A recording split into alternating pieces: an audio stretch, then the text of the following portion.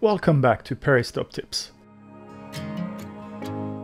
Here is the second episode of our Tourist Safety in Paris series.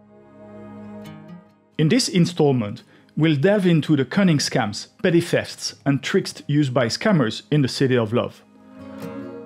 Most importantly, I'll show you how to outsmart them and protect your precious belongings. Paris, with its iconic landmarks and romantic atmosphere, can be a paradise for tourists. Yet, beneath its charming exterior, it hides an array of scams that can catch even the savviest travelers off guard. In this episode, we'll delve into various scams, petty thefts, and how to outsmart the tricksters in Paris. As I tried to be as exhaustive as possible, you might find this video a little long. So, to ensure you have all the information you need, I've created a timeline with chapters in the video. This way, you can jump to specific topics of interest at any time. Let's begin our exploration of these common scams and learn how to stay safe while enjoying the magic of the City of Light.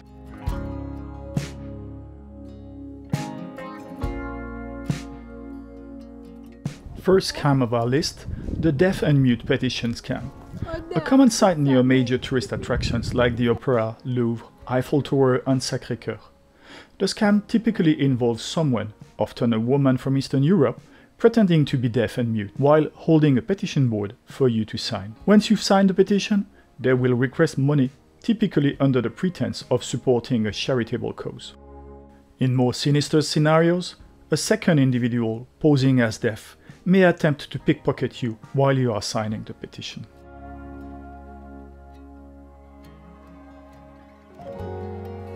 Second on our list, the cups and balls or 3-card trick scam. You'll find this near every tourist hotspot in Paris, such as the Opera, Louvre, Eiffel Tower and more. While the cups and balls tricks itself isn't inherently fraudulent, scammers employ it as part of a larger scheme to deceive and take your money. In these scams, the scammer often presents the cups and balls routine as a gambling or betting game. Spectators are encouraged to bet on which cup the ball is hidden under. However, the scammer, in complete control of the cups and balls, can manipulate the outcome to ensure they win the bets. It's a group scam. Around the scammer, accomplices will also place bets and win to create the illusion that winning is easy. It's essential to remember that gambling on the street is illegal in Paris. Thus, it's best to avoid participating altogether. Next, when exploring crowded tourist areas, you may encounter tuk-tuk drivers eager to offer you a ride. While some tuk-tuk drivers adhere to a price chart with fixed rates for various destinations, there's a hidden catch that tourists often overlook. The price chart displayed usually states rates per person, a detail conveniently written in small font. Consequently, if you're traveling with up to 4 people, the total cost can skyrocket. To outsmart this scam, ensure you confirm the total cost with the driver before boarding. Fake taxi services can be a significant concern, primarily around Charles de Gaulle and Orly airports and Gare du Nord train station. Legitimate taxis from airports to Paris have fixed fares, like €62 for the South Bank and €55 for the North Bank from Charles de Gaulle Airport. In airports, you'll find clear signage leading you to the official taxi stands. However, scammers may approach you along the way, offering a taxi ride. These fake taxi drivers often charge exorbitant fees and may even hold you hostage in the vehicle if you refuse to pay their inflated prices. To stay safe, always use the official taxi stands, which are easy to find. Verify that your taxi displays an official sign on the roof, features an official meter inside displaying the fare, and bears the official Paris taxi plate on the side of the vehicle. Never accept rides from any other vehicles unless you've pre-booked a designated shuttle service or a Uber or Bolt and the likes. As you dine in Paris' charming restaurants and cafes, be mindful of certain dining scams that can affect your experience. One prevalent scam involves waitstaff insisting on receiving a tip when you settle the bill. It is crucial to remember that service charges are already included in French prices, so tipping is optional. If you find yourself persistently asked for a tip, you can politely decline by saying "Je ne vois pas pourquoi." I don't see any reason for that. Another trick occurs when you order a coffee, and instead of serving the expected single coffee, you receive a double coffee or a café au lait, a more expensive option. Similarly, if you order a beer, Parisians typically receive a demi, half a pint, while tourists may unknowingly receive a pint, a full pint, at a higher price. Moving on, let's discuss the friendship bracelet scam, frequently encountered near popular tourist spots like the Sacré-Cœur and the Louvre. In this scam, an individual, often a black African man, approaches you and offers to tie a bracelet around your wrist, claiming it's a friendship bracelet. While they initially present this as a gift, they'll swiftly demand payment once the bracelet is on your wrist. In some instances, if you refuse to pay, the scammers may become aggressive. To safeguard yourself, firmly say "non merci" and keep your arm alongside your body. In any case, avoid letting them touch you.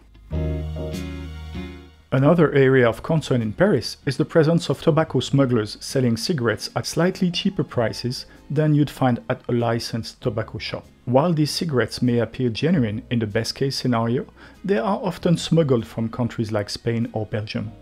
In the worst case scenario, they could be counterfeit products potentially unsafe for consumption. To outsmart this scam, it's best to refrain from purchasing anything on the streets from individuals who lack the proper license to sell. While not strictly a scam, it's important to be aware of illegal street sellers who lay out sheets on the ground and display their merchandise in a way that allows for a quick getaway if needed. These street vendors often operate without a vendor's license, resulting in tax evasion and unfair competition against legitimate souvenir sellers. Moreover, some of these street vendors may sell counterfeit products, including fake designer bags or sunglasses. Additionally, there's a chance that some of these individuals are undocumented immigrants, which raises legal concerns. Now let's talk about a different facet of street life in Paris: beggars. While most beggars are genuinely in need, it's essential to exercise discretion in your giving, especially when children are involved. In May 2022, a dozen people suspected of participating in a human trafficking network were arrested. Their activities centered around begging, with women and children soliciting donations. While presenting themselves as refugees from Syria, these families actually hailed from Romania, revealing a disturbing criminal network exploiting child begging. Moving on to the gold ring scam, which is prevalent wherever tourists gather. In this scam, an individual approaches you and pretends to have found a valuable golden ring or bracelet. They hand it to you as a gift, but quickly request a small monetary gift in return. Never accept random gifts from strangers in Paris streets. Politely decline by saying "non merci." Scammers in Paris have devised various ways to exploit tourists, including selling fake tickets in the metro or offering counterfeit tickets to popular attractions. These scammers may impersonate metro staff and insist on assisting you in purchasing tickets. In one scenario, they may buy the cheapest fare, usually a child's ticket, and charge you the price of an adult ticket. Alternatively, you might purchase a ticket from a scammer that's either fake or already used. To avoid falling into these traps, always seek out official ticket booths within metro stations or use vending machines, which offer services in English.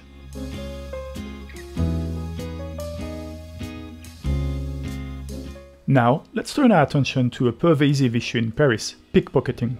Thieves are opportunistic and employ various methods to steal your belongings. At restaurants, there are two techniques.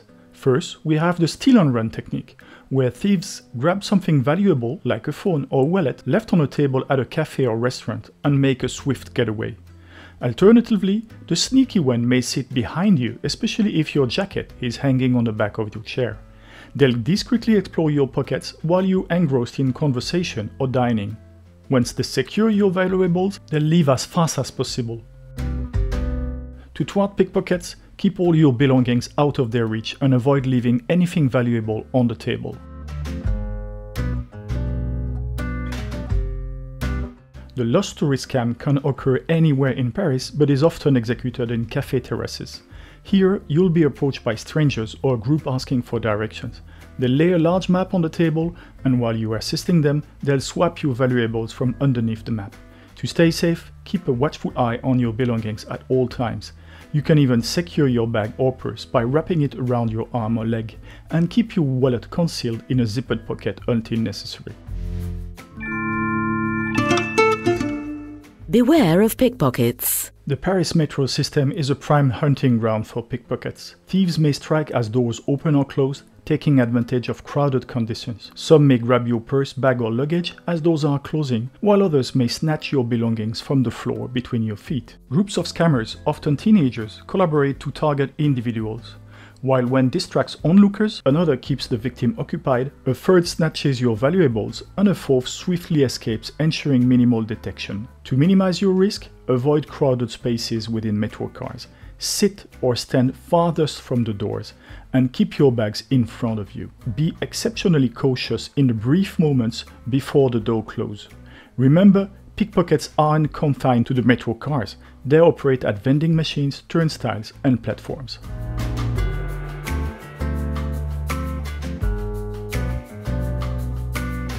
Snatch theft is a common petty crime in Paris, where thieves quickly grab your valuables and flee the scene. This can occur in various ways, such as your bags or luggage being snatched as metro doors close, valuables being taken when left unattended on the metro, at a restaurant, or at the airport. Thieves inside a vehicle, like a car or bicycle, may snatch your belongings as they pass by. If you have to go on a bus trip, organized trip, transfer to the airport or a train station, and you leave your luggage in front of the bus hold unattended, a thief just has to pass by and help himself. To protect yourself, remain vigilant. Always keep an eye on your bags and valuables, and consider using a slash-proof bag to carry your belongings. Also, a handy tip for luxury shoppers: when making purchases at renowned brand boutiques like Louis Vuitton or Chanel, you can request an unbranded bag, or even better, opt for direct delivery to your hotel. This minimizes the risk of drawing unwanted attention while strolling through the city with conspicuous shopping bags. The ATM distraction snatch takes place near ATMs, where when scammer distracts you while you withdraw money, as you look away, a second scammer seizes your cash. To mitigate this risk, use ATMs located inside banks, or choose well-lit ATMs in busy public locations.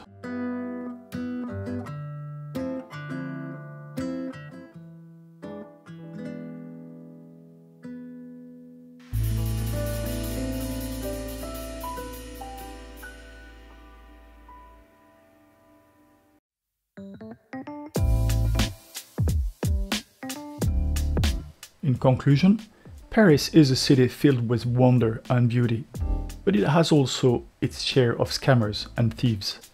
When approached by strangers on the street, maintain a healthy dose of caution. Remember, Parisians typically don't engage in free hugs or excessive physical contact. Be assertive when refusing offers from strangers and stay vigilant. That wraps up our exploration of scams, petty thefts, and how to outsmart the tricksters in Paris. Stay safe, keep your wits about you, and continue enjoying the magic of this remarkable city. Until next time, au revoir!